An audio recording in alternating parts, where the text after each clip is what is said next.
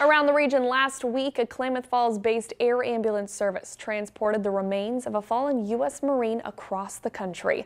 Nicole G. was a sergeant from Sacramento, California. She was serving in Afghanistan last month, but was killed in the Kabul terrorist attack. Her remains were transported from Afghanistan to her hometown of Roseville, California. Klamath Falls emergency airlift picked up the Marine's remains and flew to Dallas Airport.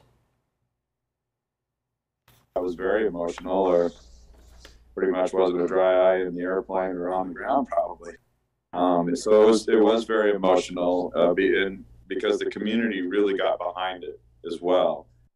And thanks to Sergeant G's service, more than 100 Afghan women were saved. 3 of them gave birth to healthy children.